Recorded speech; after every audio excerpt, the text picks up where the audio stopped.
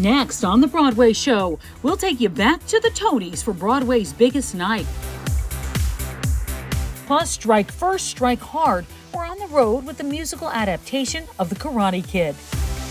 And Feed Me Seymour, we're going to talk to the star of the delicious off-Broadway revival of Little Shop of Horrors, Skylar Astin. I'm Tamsen Fadal, and you're watching The Broadway Show.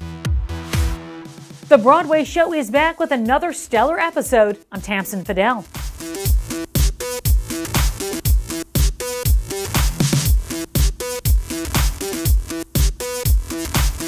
First things first, let's talk Tonys. The 75th Annual Tony Awards ceremony is in the books. Broadway's biggest stars on Broadway's biggest night.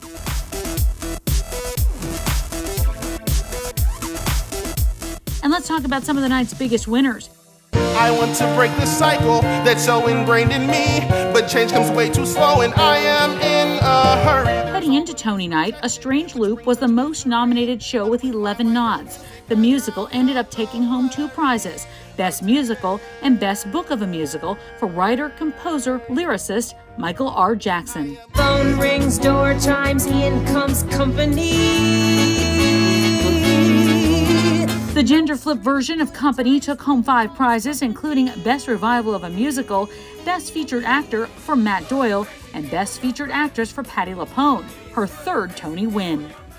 The Lehman Trilogy also won 5 Tony Awards, including Best New Play, while Take Me Out won for Best Revival of a Play. Couple more highlights, newcomer Miles Frost won the prize for Best Actor in a Musical for the mind-blowing way he channels Michael Jackson in MJ. In Paradise Square's Joaquina Calocango won for Best Leading Actress in a Musical. Her performance of the show's anthem, Let It Burn, was an emotional high on Tony night. Now that we've talked about Broadway's biggest night, let's talk about off-Broadway's hottest ticket, Little Shop of Horrors, because Suddenly Seymour is Skylar Astin. Let's send it out to Paul Wontorek. Thanks, Tamsen. Hailed by theater fans for performances in Spring Awakening and TV's Zoe's Extraordinary Playlist, Skylar Astin is finally back on the New York stage in Little Shop of Horrors. We caught up outside the West Side Theater. This is Little Shop of Horrors. This is Little Shop of Horrors. One of my favorite musicals. Is this like a show that you have deep connections to? Have you been performing this in your bedroom since you were a little wannabe Broadway performer kid? A little tyke, as they say in Little Shop. I actually, hot take, no. It's now become something I'm deeply connected to, but I only knew the hits, Somewhere That's Green and Suddenly Seymour. And I came into this I have seen the 2019 production in the original cast. So I saw John and Tammy and your Spring Awakening friend. Yes. Yeah. So I saw that. So based on that and just the source material, I was so excited. You did not have this, I didn't know Skid Row, I didn't know Grow For Me, I didn't know, I didn't see the movie. Insane. Where have you been? A big musical theater blind spot. I'm not some like movie TV guy who doesn't know his stuff either. Like I know my stuff. Yeah. It's weird, I guess in hindsight, now that I know it so well, I could say it was a dream role. Now I would be disappointed if I didn't get to do it in some capacity. But it must be fun. It's such a great classic Alan Menken, Howard Ashman score. Well, just like with any of his stuff, now you can't unknow it. I'm like quoting it in this interview. Like it's so embedded in me already now. You hear the seedlings of Be Our Guest and Part of Your World and Newsies. And that classic, iconic Menken-Ashman sound. And this is one of their earlier works. So it's exciting to do one that I find perfect. So let's talk about Seymour. Okay. He's kind of the ultimate nerd. Is he a nerd? Is he a geek? What is he? I think he's an introvert, a misunderstood young man who sleeps under a counter in the basement of a flower shop. And so that affects him socially. A child of the streets. A child of the streets. And I think that affects the way he sees life. He wants what he can't have, and that's freedom from his given circumstances. And that's a very understood thing. That's a classic I want moment, part of your world, I want to be where the people are, and that's how we find Seymour. And then he is presented with a pretty unique opportunity. Right now, I'm sure this changes all the time, but right now, what is like your favorite moment in Little Shop every night? It's really funny. Not funny, fun. Get It's fun. With the plant. Yeah. Yes. I like the moment I lead into the song because the audience always like gets excited. The lights go green. He says, "Feed me." Does it have to be human? Feed me. Feed me. Does it have to be mine? Feed me. Or am I supposed to get it? And then I have a big rock star moment. Yes, and I you get do. up on the table. Yeah. What is it like being with that puppet? Love it. It feels like I'm talking to the real thing. Yeah. It's done so expertly by Eric Wright and Teddy Udane and Aaron, of course, voicing the plant. It's just this beautiful moment of theatrical synergy and magic, and I love playing with it. We actually like found a beat, like a fun new beat with the plant that we have to like now kind of readjust for, like physically, because it takes literally 3 people to come up with a new bit. So there's a moment where I kind of draw him in to look at me, but now we've been doing this kind of tag. I don't know, it's just nerdy stuff like that that I love. Little Shop of Horrors started as a little off-Broadway show, Right. and then it became this big movie, then it became a Broadway musical, and Right. this is sort of a return to the roots. Yes. It's a nice, small, intimate. The West Side Theater is like a great theater for this show. Yes. I think this is the perfect house for this production. Yeah. I think it's integral to the piece. What I love so much about Michael Mayer's vision with this production specifically is that it has no intentions of transferring to Broadway and becoming any sort of run like that. And so I think that took the pressure off, and it just gave a perfect sandbox for this to live in. Yeah, it's like, it's real theater magic, right? It is. And it's like kids in high school doing a show almost, because it's like, everything's sort of down to the bare bones. Yeah, one boy's dressing room, one girl's dressing room, like close quarters, and all love. All bits, all comedy, all nerdy, like little trinkets we all have on our stations. These are my people. You know, there's been a lot of sort of celebrating about Spring Awakening again, now that you're all accomplished adults who have gone on to so many amazing things. What's it been like hearing everybody sort of talk about it again and doing the reuniting on Broadway? And It's been amazing. I really like talking to people that saw the documentary that weren't here in 2006 to see it. And they get the sense of its importance and of that time specifically in my life that I've only been retelling people, you know? I was like, you don't understand, because it was pre-Twitter, in a way like pre-camera phones. I mean, there were pictures to be taken, but not in the same way. And we were like the Beatles of 49th Street. Like, you remember, it was, you know, pre-COVID, so people were at the stage door grabbing and tugging, but it really speaks to the vitality and the strength of theater and the significance of being here when it happened. It's like a time capsule, and so explaining that to people is kind of difficult. And now we have this amazing representation of what it was and what it's become and where we are and where we've come, and very grateful for those who've known the documentary. We've talked about it before. Broadway shows get their start all over the country and all over the world. And right now, the gateway to the West could also be the gateway to the Great Bright Way. Fear does not exist in this dojo, does it? No, Sensei! Pain does not exist in this dojo, does it?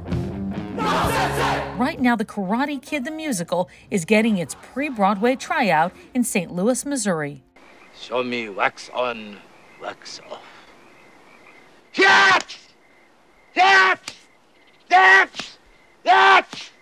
Of course, The Karate Kid is an iconic movie that means a whole lot to generations of movie lovers, including the musical's cast and creative team.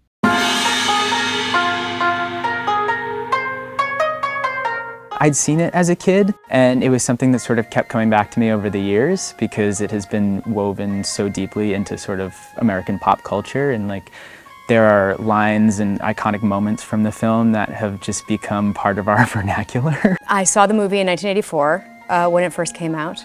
I was a kid at the time, and it was something that, you know, we all would watch at a sleepover, and I think I had a poster of Ralph Macchio on my bedroom wall. I'm pretty sure that was there. I saw it when I was 16 years old and in the movie theater, and it was a profound experience because, I mean, about maybe 2 or 3 weeks before I saw this, I had seen 16 Candles, which of course has Long Duck Dong, and that was my experience of seeing myself on camera my whole life.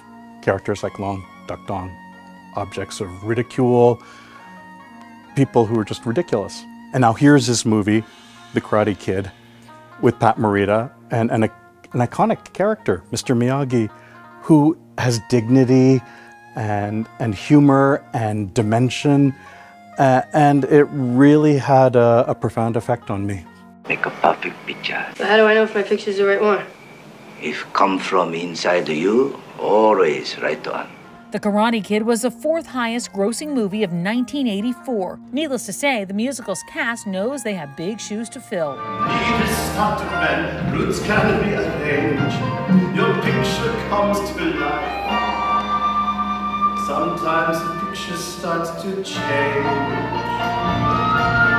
Just coming to the U.S., because I'm from Canada, I crossed the border. The first thing the U.S. border agent said when I said why I was coming here is, "Oh, big shoes to fill." It's like, yeah, I know. I began with this project by not understanding the two thoughts of Karate Kid, the musical. It really took me a long time to kind of wrap my head around what that would be and what that would sound like. And once I was explained their vision and their concept here, I was struck. And I was like, oh my, this is far beyond my expectations. And now we're in a place where I think we're going to defy everybody else's expectations.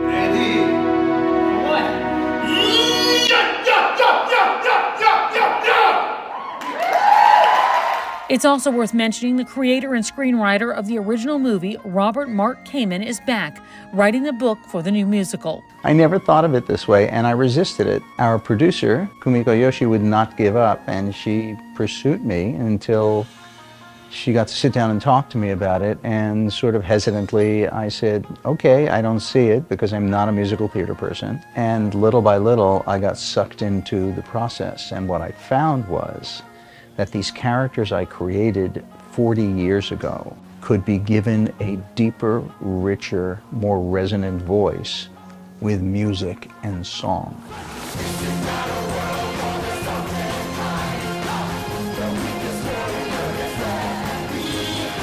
The first thing to know that sets this musical apart and maybe blows it out of the expectations you already have is that it is set as a flashback for Mr. Miyagi. So he's the first voice you hear, the first person you see. And so to center the story on Mr. Miyagi provides a perspective that is something that is unexpected and I think quite artistic. Daniel's attitude in the original movie towards, let's call it what it is. He's a bit of a macho hothead, and that doesn't fly as well in today's sensibility. So Ali is a character who calls him out on his machismo. She's got her own agency, and I think her character's got a lot more depth. So I think you're hearing a lot more from the female perspective in our version. I never thought there'd be a Karate Kid the musical, but hey, I didn't think there'd be a musical about the life of Alexander Hamilton either, so improbable things happen and they turn into great entertainment. There's still a lot more to talk about on this edition of The Broadway Show. Coming up, he's the youngest star of The Music Man. We're getting to know one of Broadway's fresh new faces, 10-year-old Benjamin Pajak. This is The Broadway Show, and we're back in just a few.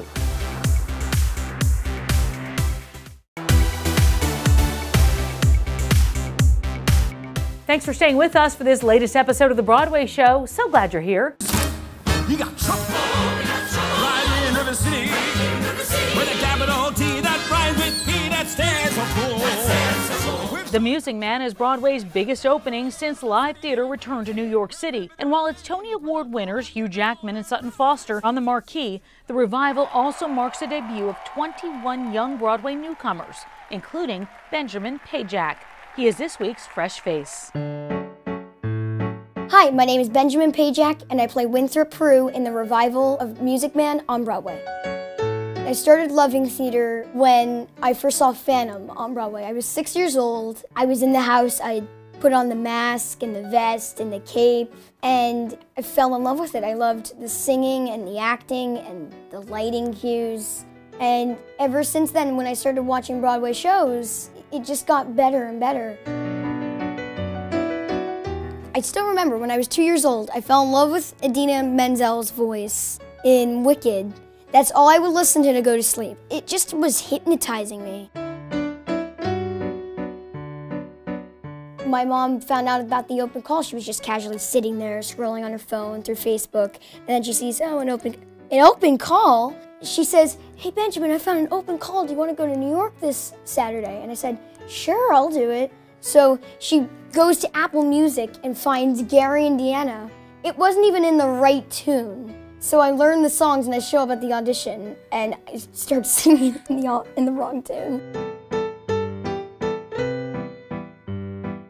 I knew Hugh Jackman when I first auditioned for it. I knew him in one movie, Wolverine. I didn't know Sutton Foster at all. I knew that she was in Anything Goes. I knew that she was an amazing, talented actor, and I knew that she had an amazing voice. So I knew that they were two of the most amazing actors. But I think over time, the three of us bonded with each other. At this point, I consider them more friends than stars at this point. When I found out that there were going to be kids in it, I flipped out because I had people to actually talk to who understand things that I like and things that I do. That was another thing that I was very excited about. Music Man got me into playing cornet. So I think I want to, even though when this stops, I think I want to keep going on with that, possibly learn trumpet as well. I want to do Love Never Dies. I want to be the kid in Love Never Dies. And I also wanted to do Billy Elliot, even though I'm not really a dancer, but you know how it is.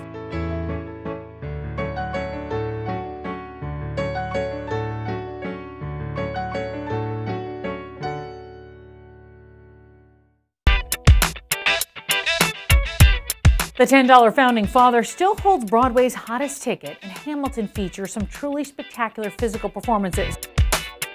We met up with one of the show's great performers at Open Jar Studios to find out why he's just got to dance. My name is Preston Mui. I am in Hamilton and I play George Eager in the ensemble. I first started dancing when I was 10 years old. I did my first musical, which was Oliver, and I became obsessed with the stage. At 10 years old, I decided to start training for my Broadway debut.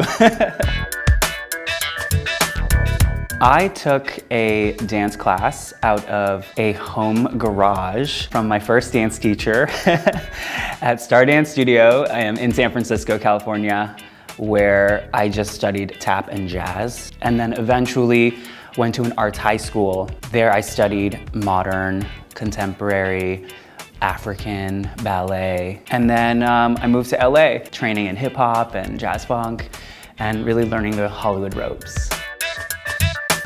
When I first found out I was joining the Broadway company of Hamilton, I was choreographing a show in Las Vegas, and I actually wasn't expecting to come back to my journey as a performer. After 20 years of my career in Los Angeles, the thought of coming back to the stage and finally fulfilling my Broadway dream this late in my journey was so mind-blowing to me. The night of my Broadway debut, I remember messing up so much. Learning Hamilton is a huge undertaking. It's 3 hours long. You're learning it by yourself in a dance studio, and there's so much information you have to retain. And so the night of my debut, it was like I had to let all of that go and just perform whatever was gonna happen with my body and my voice. And so, yes, mistakes were made, but it was so fun, and everyone on stage is so supportive. They just helped move me along. It was just such an amazing experience. Dancing for audiences right now in Hamilton, especially after this pandemic, it has been cathartic for myself, but knowing that I can bring a little bit of joy to people for a few hours in a night, it's better than what it does for me. It's more that I get to do something for other people while also doing something I love. If my younger self knew that I was where I am now, that little chubby Asian kid with a bowl cut would be freaking so excited.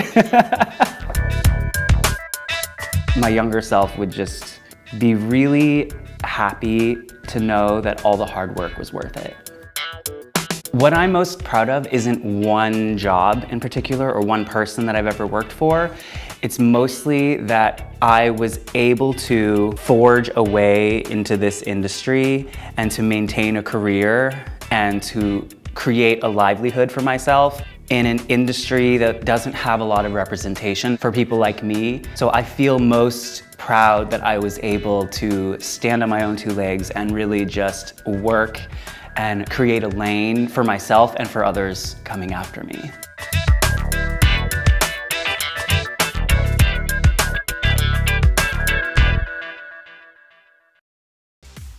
And that's going to do it for us. Until next time, I'm Tamsen Fadal, and this is The Broadway Show.